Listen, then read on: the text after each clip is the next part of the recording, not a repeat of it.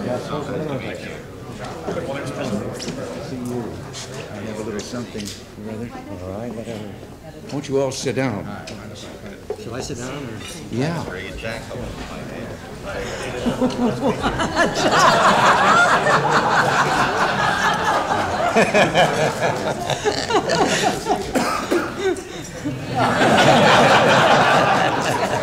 Is that for me? For me? I hope not.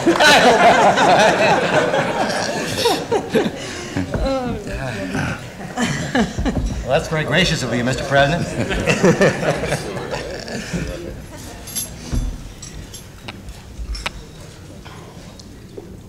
Who starts this? I think you do. Well, it's lost for words. Well, it's certainly great to have you here, Mr. President, at my breakfast. I like this idea of you being my guest at your place, and whenever we can do that, I think it's fine. Well, to the business at hand, I guess.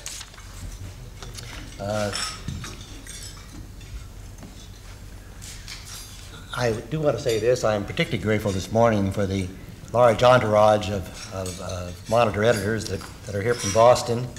We have Kay Fanning, our editor, and our editor-in-chief, Earl Fell, and our manager, Jack Hoagland, and our managing editor, David Annable, and out there somewhere, Brad Knickerbocker, our national editor.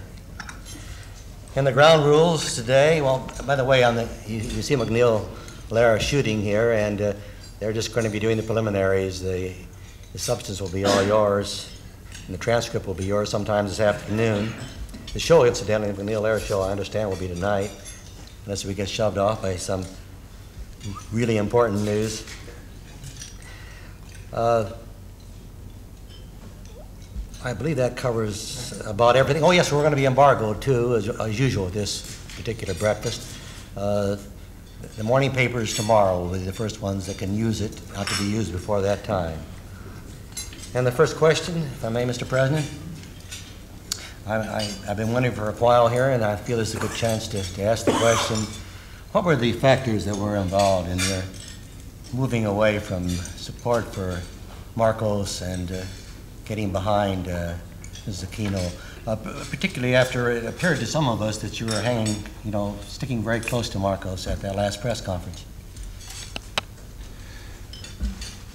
No, the thing was, we've had an historic relationship with the Philippines, with their government and their people for a great many years.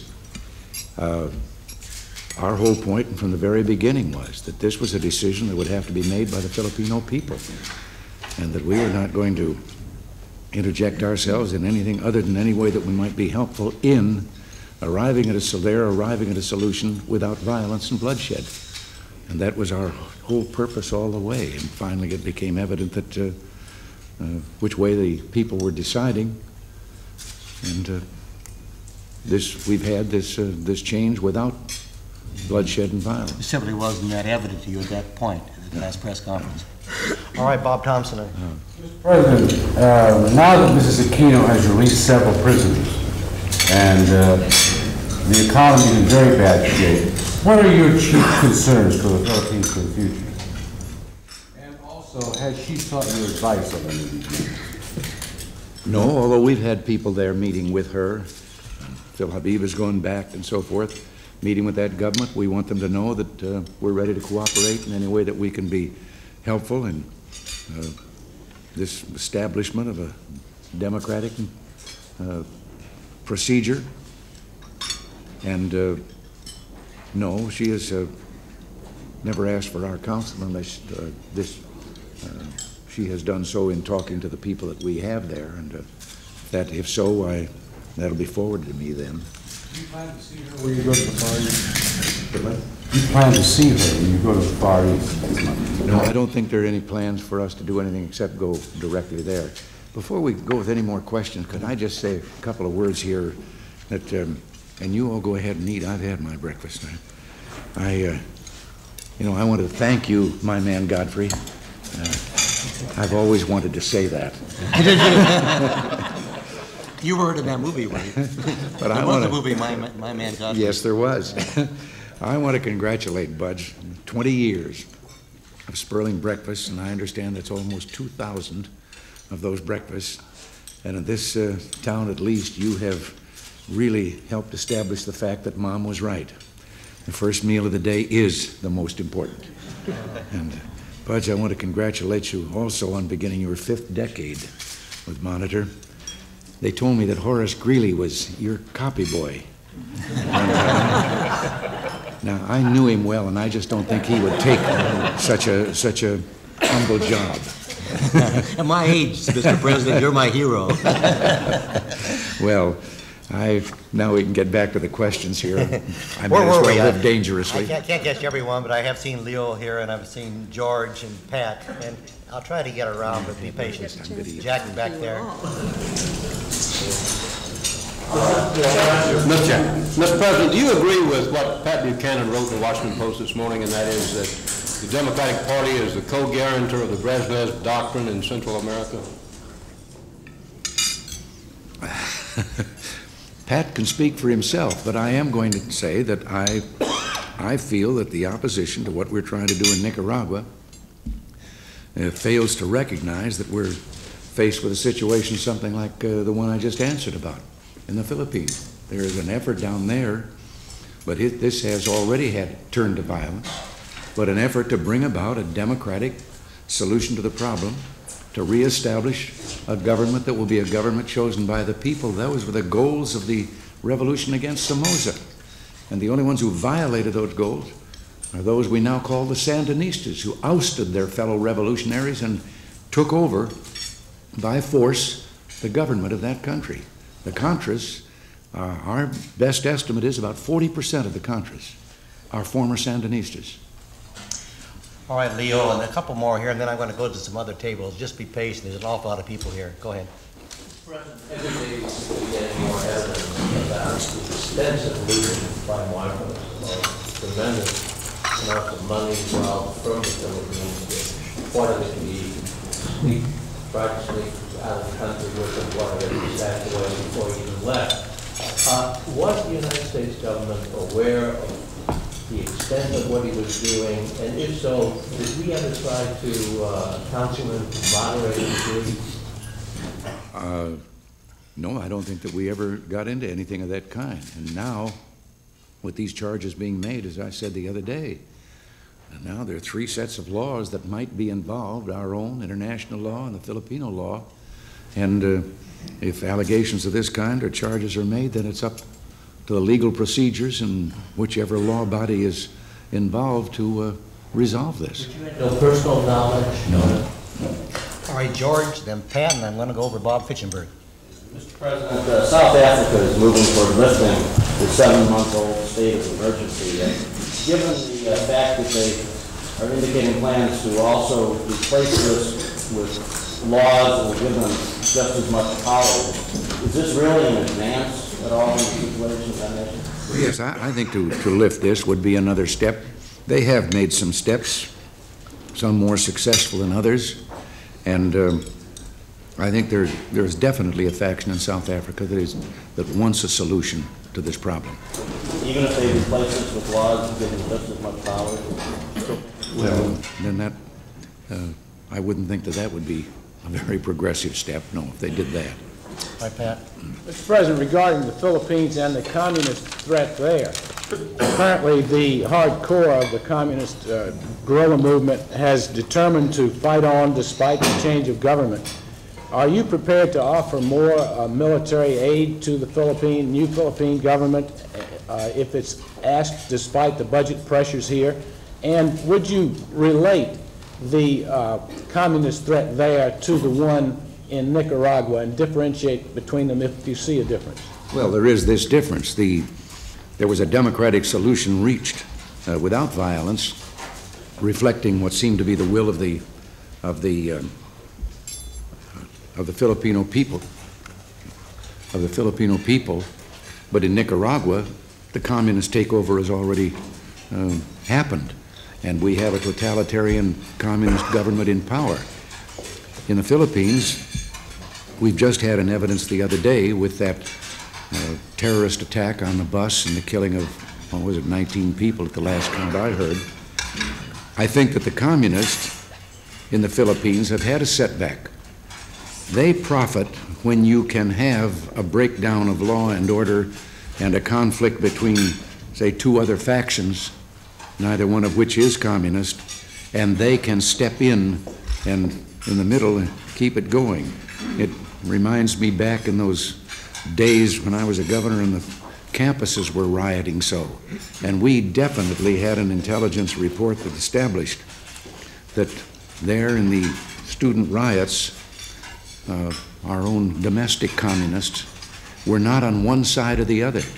They were on both sides, and their goal was to simply keep stirring the pot and keep the violence going, because that's where they then can find a fertile field. As to the aid, for the military aid to the Philippines, are you prepared to offer them more than what has been forthcoming already to fight this threat? Oh, I'm sorry, I did overlook that part of your question.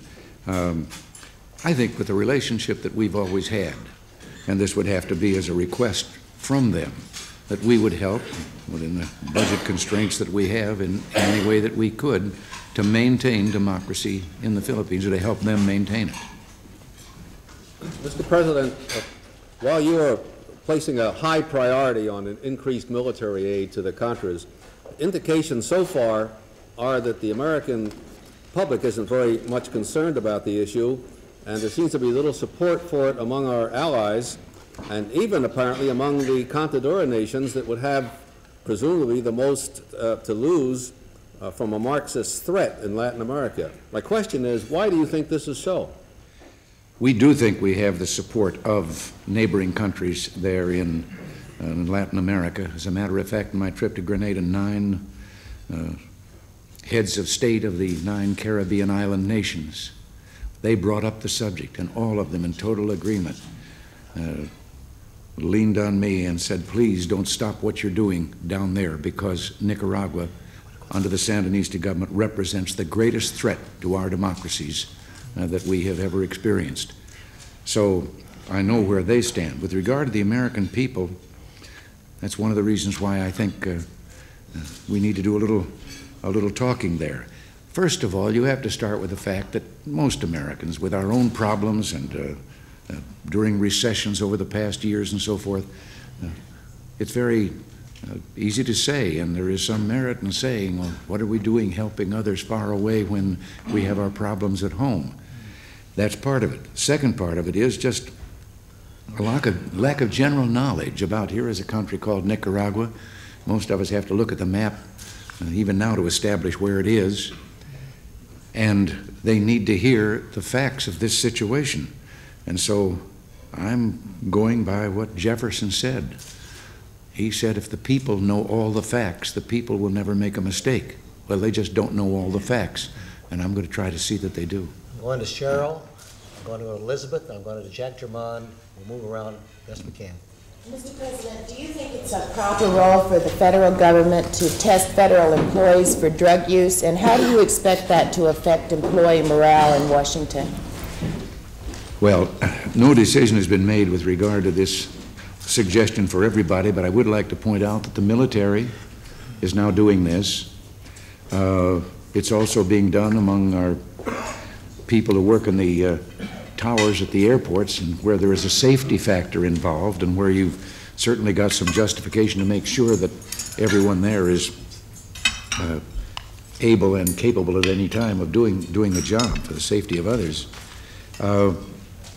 No decision has been made generally, although we do feel that any place where there is a safety element involved, we not only are entitled to ask for such a thing, I think that we have a responsibility to do that. I have the same feelings that many people do about how far do you go in invading the privacy of individuals. On the other hand, I can't help but think that if all of our people in government would take the lead in volunteering such a thing, it might have a salubrious effect on be an inspiration to the rest of society. Elizabeth Drew back there. Mr. President, back to the Philippines, do you think there could come a point if Marcos is stripped of too much of his wealth, or nearly all of it, this could raise a problem in terms of trying to induce other leaders to give up, to come here or to leave their governments, as we did in this case, and might have seemed a violation to your promise to him that he would be welcome here? Do you think it could go too far?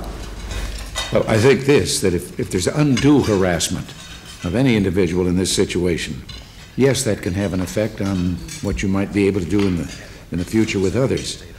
On the other hand, if there has been absolute wrongdoing, then there must be restitution.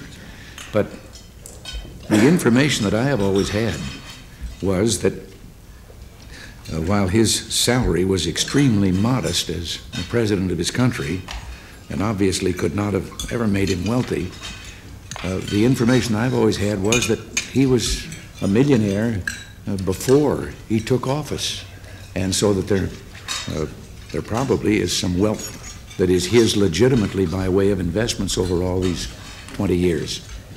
And that, again, that I'll leave to the courts. That's up for the courts to determine whether the allegations are sound or not.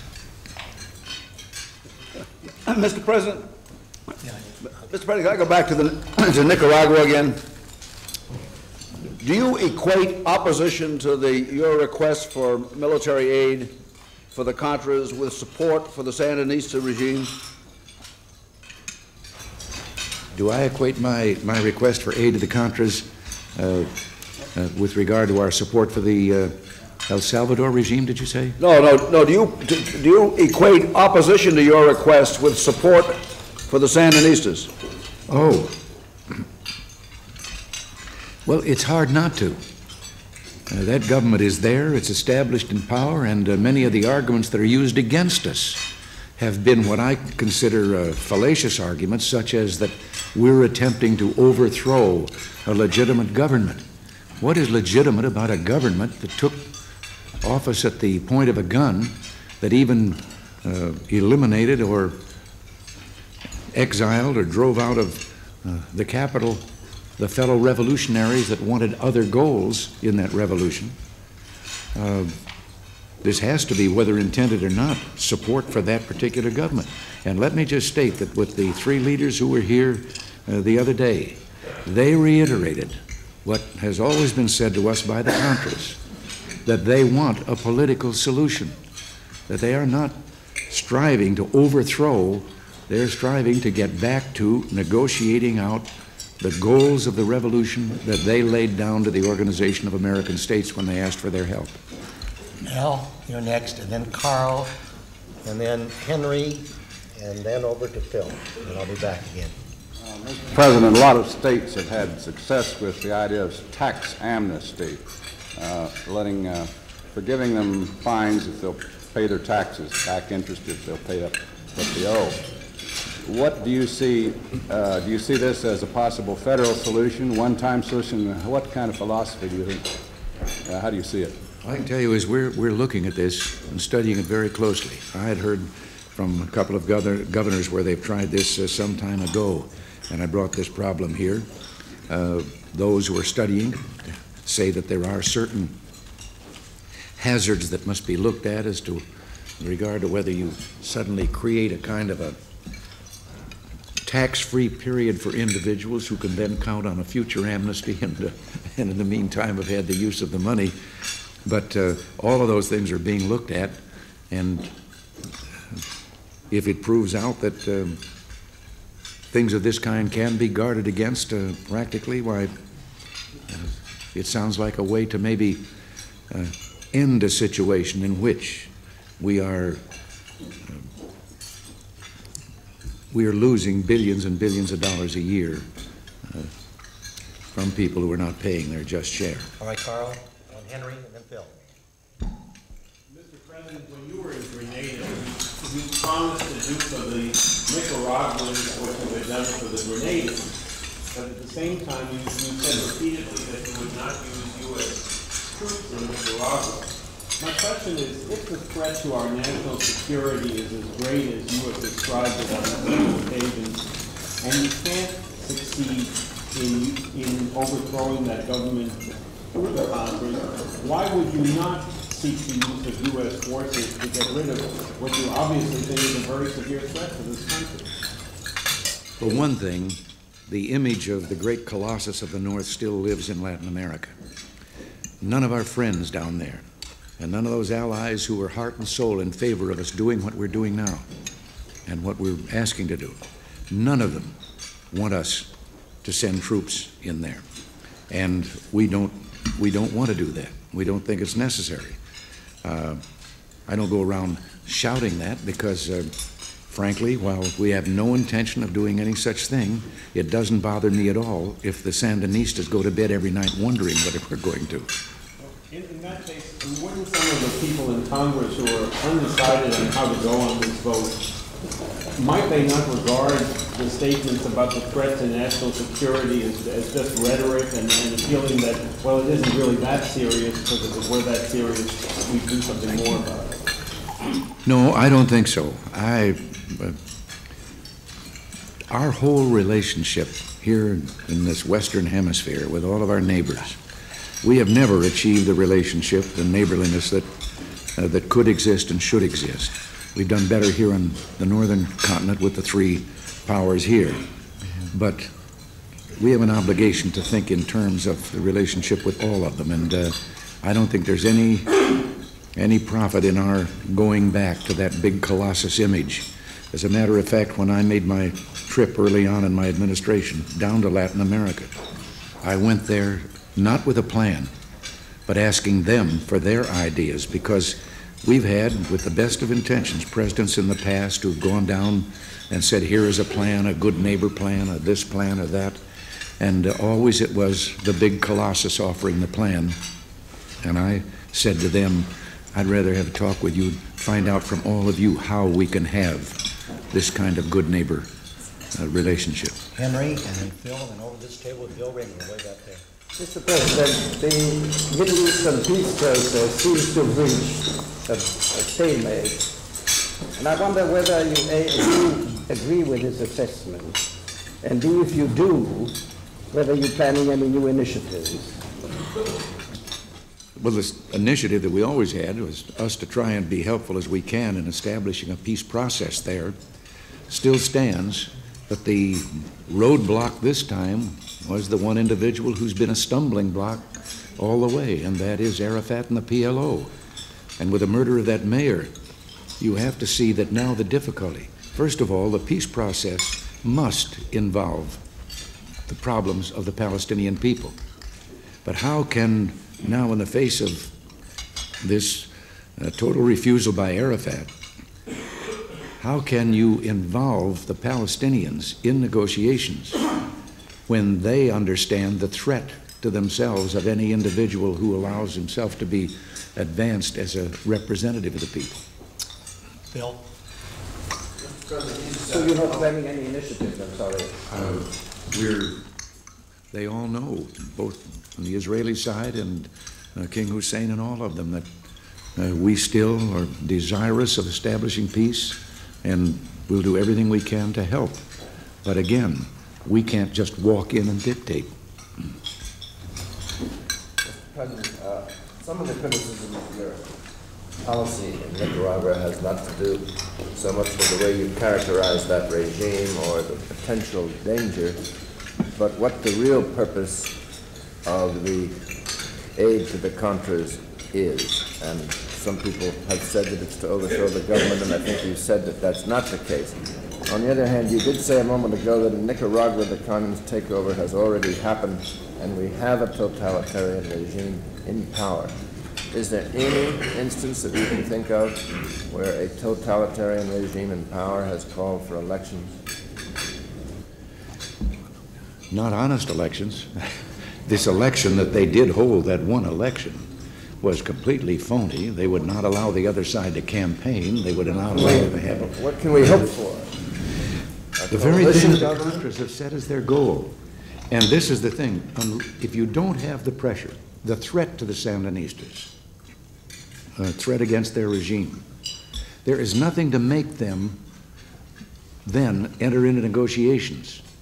And this has been the goal of the Contras from the beginning. If you remember, quite some time ago, they offered, and we carried that offer to all the Contadora nations and to the others. They offered to lay down their arms, that they want to come in, meet with their one-time fellow revolutionaries, and then try to establish a government that will be based on the principles that they had said were guiding their revolution to begin with. They have denied that they want to overthrow that government. What is there to negotiate other than the loss of their own power?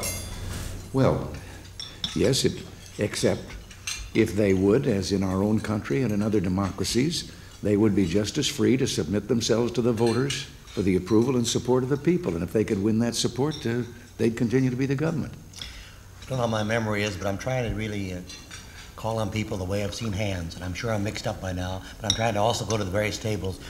It's a hard problem, Mr. President. No, I'm glad you're doing it. Oh, yeah. You don't know the burden I have. Anyway, Bill, you're next, and then I did see Jack Cole very early, and Mort, I just know you're ready. Mr. President, your quoting Thomas Jefferson reminded me that he also said something to the effect that if error of opinion is to be tolerated, reason should be left free to contradict it, and this should be a monument of our republic. And my question is, isn't it beneath our dignity as a government to get worried about a communist drumbeater being on the airwaves for a few minutes? We've got the most infectious system, haven't we? They should be worried about us. And doesn't that make us more like the communists and like the authoritarian governments? I'm speaking of Victor Posner, of course. Yes, I was sure that's who you had in mind. What a good that's what I think the difference in the situation was that here, and because of our innate fairness in democracies in which if a president is going to speak, the other party is going to be permitted to respond, and we have done that. I've also sometimes thought that the president ought to maybe have 2 minutes of rebuttal after the other fellows responded. But it was the situation, and I must say, everyone at ABC has been not only apologetic, but have themselves said this was the wrong situation to apparently be giving the Soviet Union equal time or space to respond here in our own country on a speech on our affairs. This does not mean that they should not have him on the air at any time they want, and if they think he can, and they've done this. He's been on the air, and I've just seen him as recently as yesterday on another program. And that's fine. I think it was the juxtaposition of apparently he was now going to be allowed to have the last word in responding and rebutting not only my speech, but that of the Democratic Party, their response. And they, as I say, I've talked to Roone Arledge, and he has talked to me about it, and he regrets very much the whole thing and says that all of their people feel that, yes, this was the wrong way to do it. They could have had him on the next day just as well and given him a half an hour. Okay, Jack. Mr. President, Congressman Obey, the chairman of the House Foreign Operations Subcommittee, warned yesterday that if you don't come to some budget compromise in Congress, that your $15 billion foreign aid request could be cut by as much as half in the House. How do you expect to salvage your foreign aid request at a time when you have several major domestic cuts and programs before Congress? We have submitted a budget that meets the Graham-Rudman-Hollings terms with regard to reducing the deficit. I think we've been very modest in our projections. And in the budgeting process, all the Congress has to do is take a look at that budget. And you know, this whole budgeting process is pretty ridiculous, and you stop to think about it. We don't just come up with a set of numbers of what we'd like to see. We sit for days and weeks and hours in those days, every day, around the cabinet table. The people there are the people who have to administer the programs that have been handed to them by the Congress of the United States. There isn't anything the administration does. We don't spend a dime. We can't. We take the programs that have been passed by legislation that are authorized.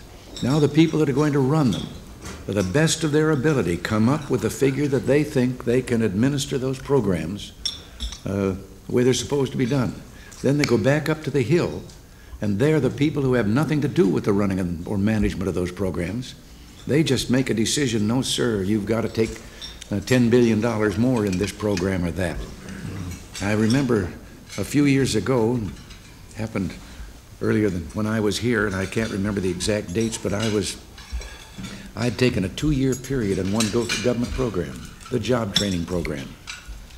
And in that 2-year period, that program had spent $252 billion. Or no, pardon me, $252 million. And it prorated out to more than $50,000 for every one of the people who are now with us, who served with other administrations, who've told me that when they headed up such jobs in the government, came to the end of the year and had not spent all the money, they were ordered by the Congress to go out and spend that money. Let me just ask, would there be severe consequences if there were a sharp reduction in your foreign aid request?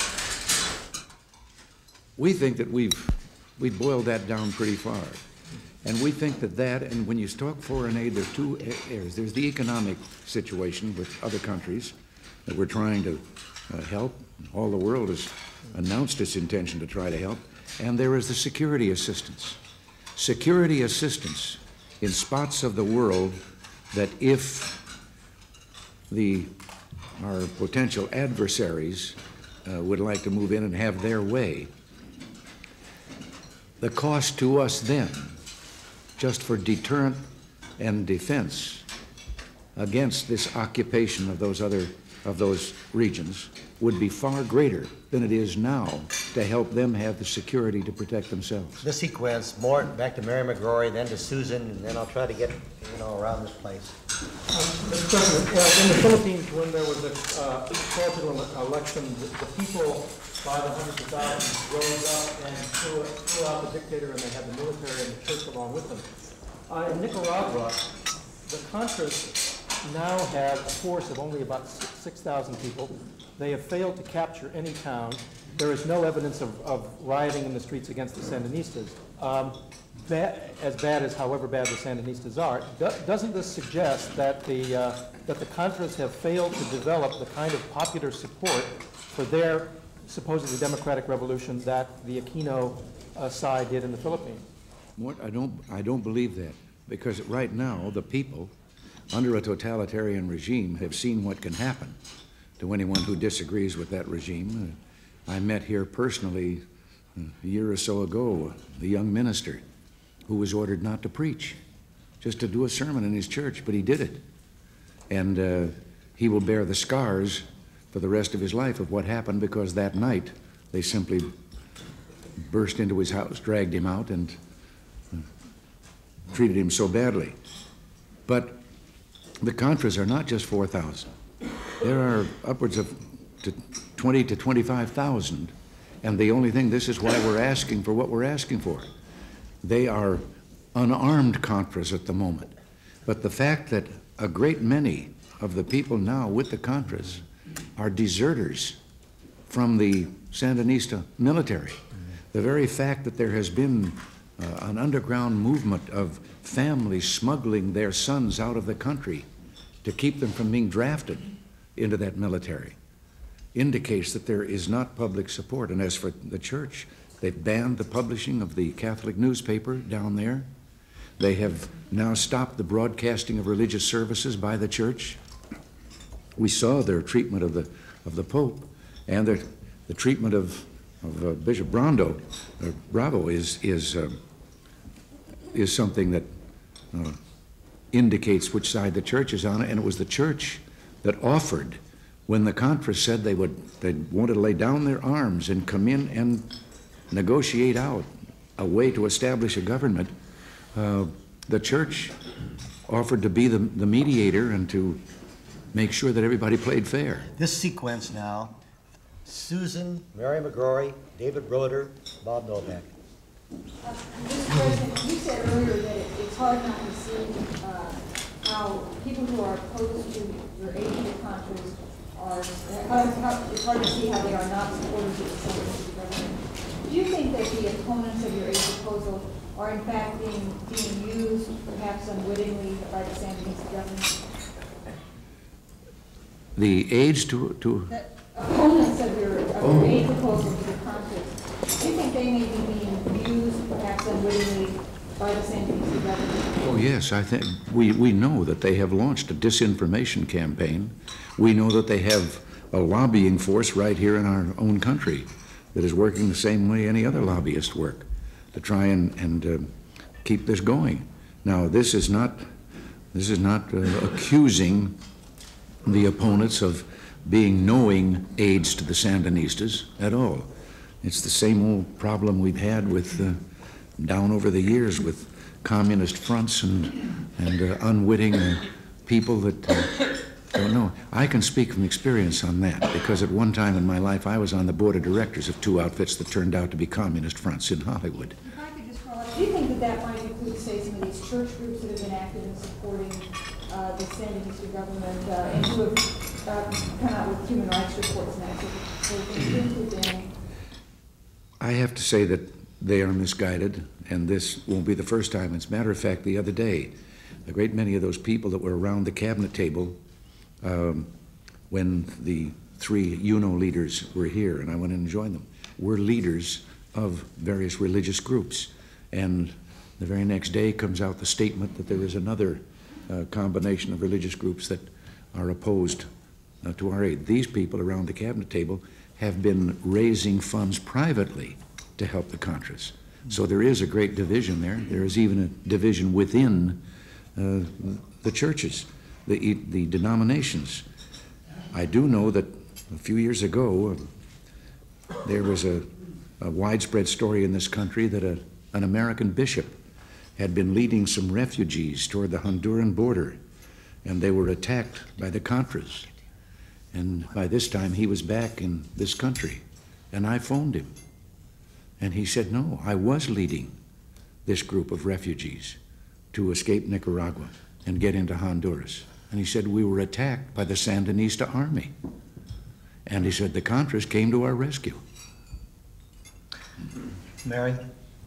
Mr. President, politics, sir. Would you tell us what you think of Mario Cuomo in New York? And whether you think he will ever be president? And secondly, would you assess for us your own personal opinion of how your friend Paul Laxalt would do in Republican presidential primaries? Oh, Mary, you've thrown a nasty curve there. With regard to Governor Cuomo, I've often thought that remembering my own days at governor's conferences when I was a governor, that if he had been a governor then or I was a governor now, we'd be on opposite sides. And with regard to Paul Laxalt, I meant everything I said about I meant everything I said about him the other night at that dinner in his honor. He is a gentleman. He was a fine governor. He has the utmost of integrity, and I am very proud and pleased to call him friend. All right, David. Mr. President, 50 senators have sent you a letter, including, I believe, about two-thirds of the Republican senators, saying that they think that action on your tax bill in the Senate should be held up until you enter into negotiations with the members of Congress and reach a definitive agreement on a budget for next year. What is your reaction? Well, I'm already agreed on the budget. It's just up to Congress now to join me in that. We've submitted a budget. But I know about that letter, and I understand their right to do it. But I happen to believe that every cook stove has two front burners. And there's no reason why the United States Senate or the United States Congress can't be cooking on both burners. The tax reform program has nothing to do, well, it has things to do with, but there's no way interferes with continuing to make progress on the budget and the fight against the deficit and so forth. And I just don't see why we should leave one burner cold while we just cook on the one burner. These are two tracks, and they should go forward together. Okay, Bob. Got a million hands here. Do what we can. Mr. President, at your last press conference, you declined to comment on the treatment of Dr. Sakharov.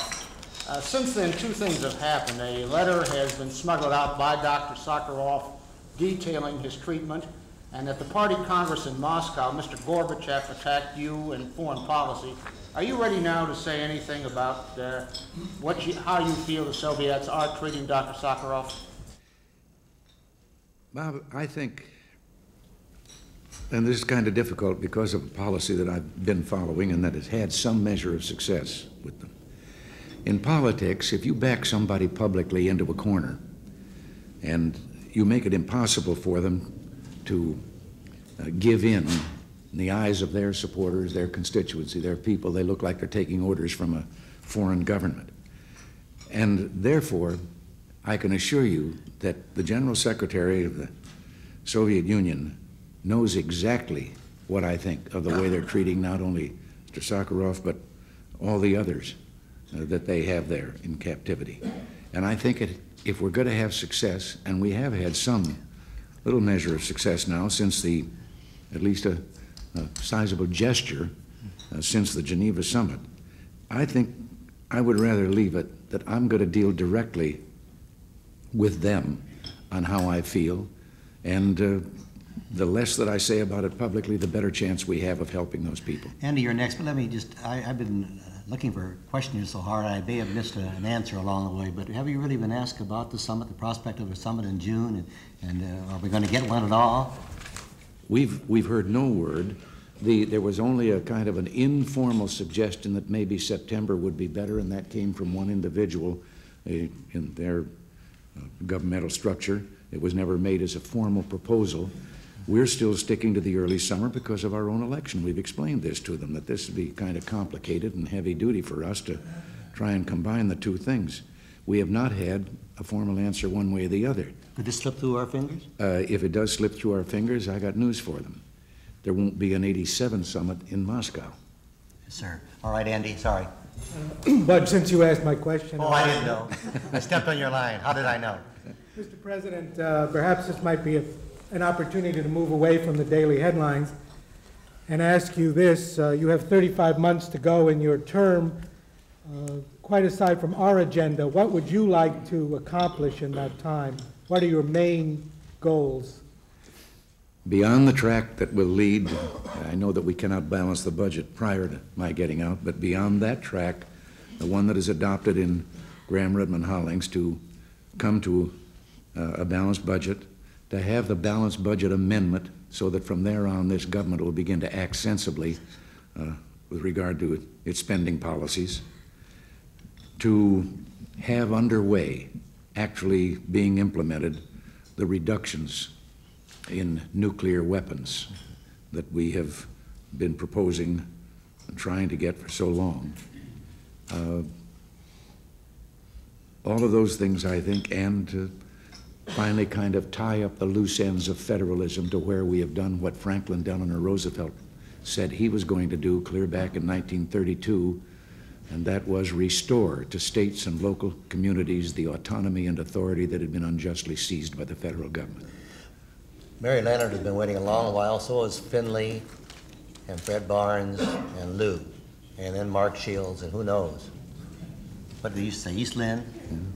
Mr. President, do you agree with Secretary Rogers in his assessment that the NASA decision-making process was flawed? What do you think the future is of the NASA program now? What revisions do you think may have to be made in light of what's coming out from the revelations of last week? Well, apparently, and I'm going to wait until I do get the final report from him, but apparently there were ways, whether it was intentional or not, there were ways in which counsel and advice on regard to the safety factor could be ignored, and the launch took place with the tragic follow-up, and therefore there must be, we first establish what actually caused the crash, although that's seeming to become more evident every day, but then we make sure that there can be no such follow-up in the future.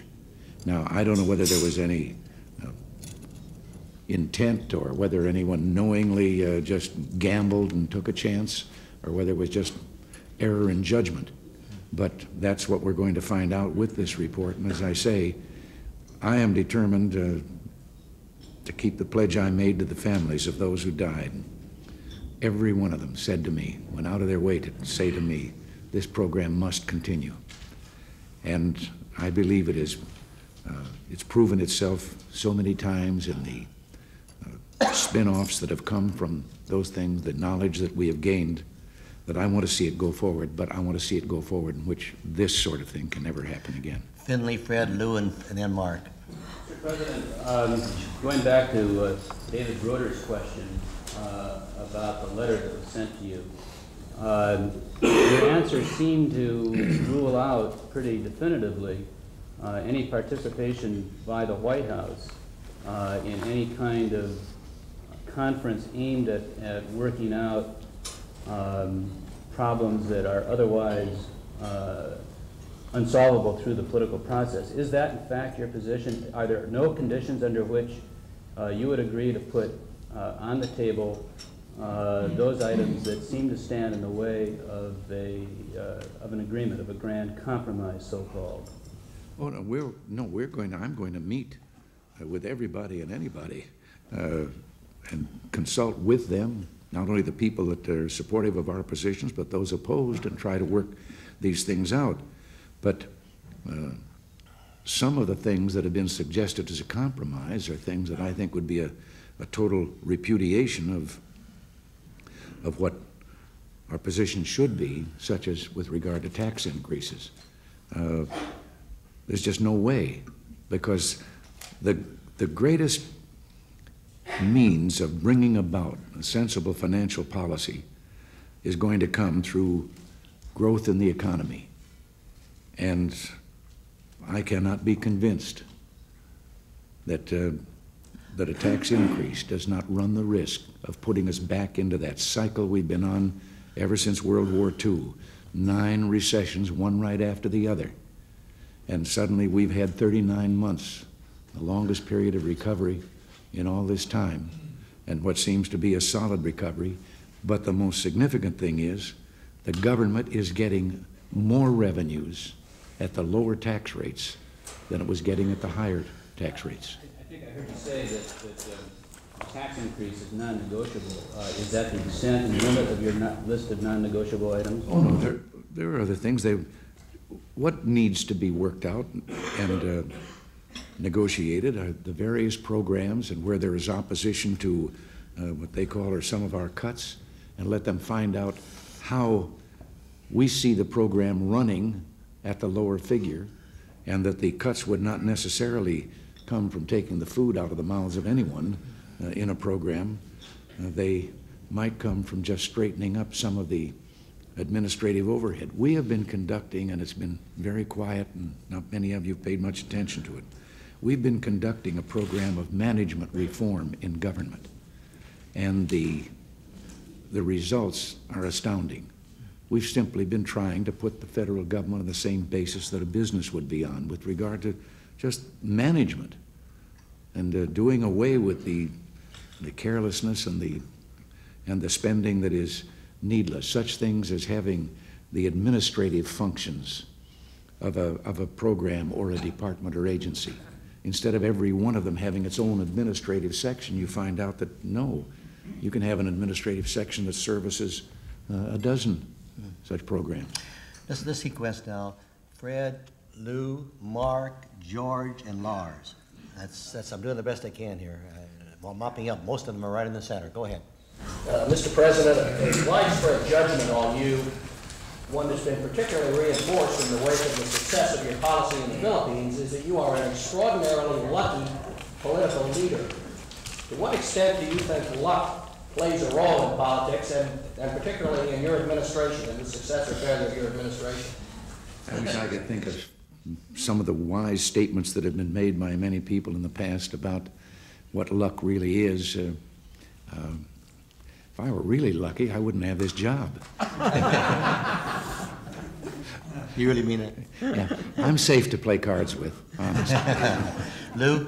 Do you have a game plan for 1988? And does it include sometime throwing your support along the way to one of the Republican candidates, or will you wait right down to the time of the balloting at the convention before you make known your feeling about the various candidates? Well, this is the second time I've had this problem because I had it once before as a governor. You're the titular head of the party, and I don't see how, without becoming divisive and hurting the very thing you want to help, that as the titular head you can involve yourself in a primary. So I feel that I'm going to have to bide my time, but then whoever is our party's nominee, I'm going to do everything I can to get him elected. Mark, you got a one-liner? Mr. President, after the death of the president for whom you 4 times voted, a group of petty, vindictive men who could not defeat Franklin Roosevelt in life sought to get even with him in death by passing the 22nd Amendment to the Constitution, limiting presidents to 2 terms. Thus, you, it's known by everybody in politics, can never run again. The race has already started. It started last September in Michigan, this past weekend in Tennessee. Full-fledged campaigns going about. How do you feel right now about the 22nd Amendment, and do you see any circumstances under which you would advocate its repeal? Yes. But let's make one thing plain. I would not be talking about myself. No one could ever take on that problem while in office and without ruling it out, or ruling that any change would have to be implemented then for the next person that holds the office. So that is my feeling. But since I've been here, and I must say it has been a change, I accepted that. You know, I grew up so much of this country with that tradition that Washington set. Now, if you look back, he set the tradition about 2 terms because at that time, everyone was very conscious that we must not become like a kingdom. We must not begin to have inherited positions and so forth. Then Franklin Delano Roosevelt proved that the people could vote for someone they wanted, and you're right, I think that this is what prompted the 22nd Amendment. But since I've been here, I've come to feel, and not for myself, but this is an infringement on the people's democratic rights. We have congressmen and senators who serve up to 40 years, are elected time after time. Why do we say to the people of this country that they cannot choose who they want for as long as they want him in this particular office? There are plenty of safeguards against the power of the presidency, that he could not become a lifetime monarch or anything. But I think that the people, if we're really truly a democracy, should have the right to vote for whoever they wanted to for as long as they wanted to. George, sorry to hold you so long. Mr. President, the Agriculture Department has now begun the process that could lead to the foreclosure of many thousands of farms. Do you feel comfortable presiding over a government that could take over maybe tens of thousands of family farms, and what would you do with that land? This terrible problem with the farmers, let me communicate with to see if we can find any answer they haven't thought of that will enable them to clear the decks. But they are, as I say, they're people who have apparently exhausted all that is there. Yes, it's tragic. I think this whole matter is. But on the other hand, is this any different than any other business that tries, comes to the end of the road and finds that it can't make it and goes out of business? We are going to do everything we can. If there is some avenue still open that can help these individuals, but they are only a small percentage, each one a tragic case, and you have to bleed for them. But they're only a tiny percentage of the 2.5 million farms that we have in the country. Near the end, Lars, and then over to Dan. Mr. President, 5 years ago, Canada took a chart that showed the Soviet Union to be ahead of us in planes and tanks and boats, and after 5 years of a buildup, you could hold up the same chart, and the Russians are still ahead of us in planes and tanks and boats. We've spent $1 trillion. They're supposed to be a bureaucratically stifled, stagnating society that can't grow. How do you explain the fact that they can keep up with us and maintain that gap despite all of our efforts? Well, militarily, not just numbers of weapons, we have closed the gap considerably in these 5 years. And we've been doing something that the previous president, in his last year in office, when he had to make his 5-year projection, he recognized this and projected spending that is even greater than we have ended up spending. The Soviet Union has been on this military buildup for years and years before we started this trying to catch up. And as a matter of fact, in many of those weapons, they're superior to not only us, but to us plus our NATO allies. It isn't necessary for us to actually have the same number of weapons they do. We think of our military as a deterrent. And as a deterrent force, this means that you're capable of making it so difficult, even with the enemy's superior numbers, that they're going to think several times before they launch an attack. And we're closer to that deterrent thing than we have been before. Some of this, however, comes in not matching them in the number of tanks, but having superior, I said before, anti-tank weapons. And we have a global plan, a military program. It is going forward, and we're not going to try to match them tank for tank or artillery gun for artillery gun. If we're not going to try to match them that way, why should we hold up these charts that show the gaps and that say that they're ahead of us in numbers of tanks? Because a poll revealed that an overwhelming majority of people, having listened to the drumbeat of propaganda against the defense buildup, actually now believes that we are superior in numbers to the Soviet Union. And if the American people believe that, once again, Mr. Jefferson was right. It's up to us to give them the facts. We're so close to the end, Dan, I want to get to Charlotte. Can we do this, Larry? 2 more? Yes. Very quick, all right. Very quickly. Mr. President, does your objection to a tax increase, here I am, to balance the budget, extend oil import levy? And would you veto that should it be passed for the Congress? Let me say that this was one of the things that was talked not as a tax increase for balancing the budget. This was talked at one time as a part of the tax reform in order to keep it revenue neutral and bringing in the same revenue without an increase, but it would be simply turning to something like that in lieu of some income tax. And it was considered.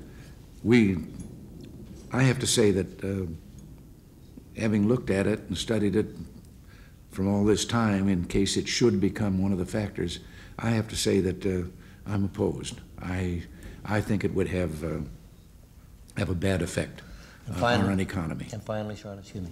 Mr. President, the Geneva arms talks ended without any apparent progress towards an agreement. Why is that? And why is Mr. Gorbachev now criticizing the United States for a lack of progress? When are we going to get down to negotiating seriously behind closed doors? We did get down to it, and we were the only ones playing. I've had 25 years' experience as a negotiator. Somebody comes forth with an offer, and you come forth with a counter proposal, and sometimes it meets part of theirs or all of it or whatever. We came back as early as last November with a proposal on what we call START, and these are the strategic weapons and all. And we made a proposal that actually accepted much of what Gorbachev had said, but then got down to the details. It's very complicated. You've got a whole mix of those nuclear weapons on each side, and each side places a different reliance on some or the other. So when you just talk warheads, you say, well, now, how are we going to work this out? Which weapons are we talking about? And we came up with a proposal that recognized his 50% reduction and the ultimate elimination. And there was never a response. They just sit there with the first proposal and never open their mouths again. The same thing is true. We made every effort, since they had encouraged us by suggesting that maybe where we could start and really get a quick solution would be on the medium-range weapons in Europe, where we have the Pershings and the cruise missiles against their SS-20s. And we think that there was a flaw in their proposal. It was that, yes, they would remove them all from Europe, but then they would leave them massed on the Asian front, where we also have allies and friends.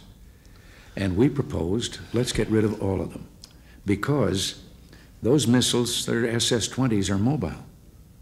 This means that in less than 12 hours, they could have them back aimed at Europe. But also some of them, based on that Asian front, there are European targets that are within range of them without them even moving. So we would be withdrawing all of our medium-range weapons, and they would still be left with this over here. And we've got some friends and allies, South Korea and Japan and so forth, over on that front. And again, they would be left with an advantage. And so we have made a counter proposal that let's at least get rid of the medium-range weapons, all of them.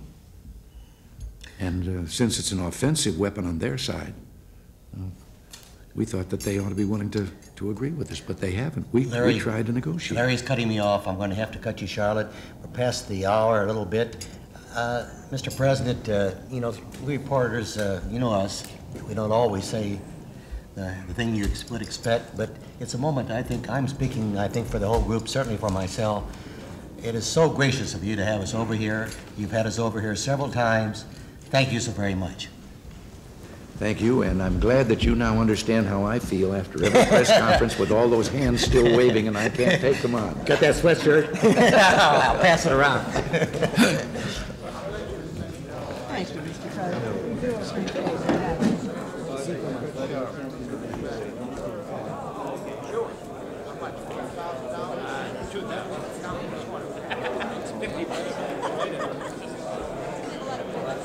Yeah, okay, thanks, Mike.